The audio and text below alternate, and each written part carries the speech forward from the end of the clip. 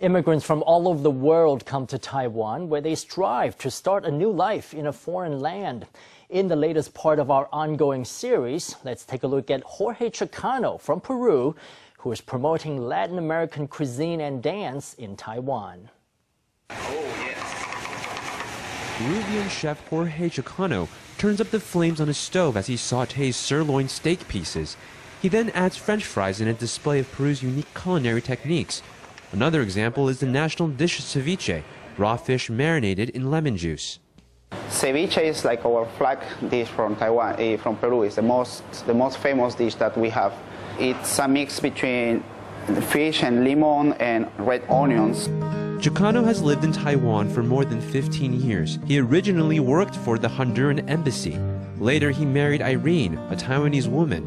Then, 3 years ago, he opened a restaurant in Tianmu. I think Peruvian food is very tasty. And it's very famous in the world. Right now, it's like there are 2 or 3 Peruvian restaurants are in the top 10 in the world. And in Taiwan, we didn't have the chance to try it. Chocano is also a music lover. He not only invites singers to perform in the restaurant, but even frequently offers free salsa classes.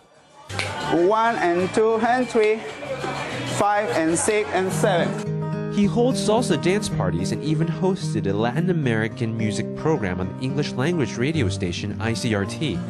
Whether it's through music, dance, or food, he never misses a chance to spread the beauty of Latin American culture in Taiwan.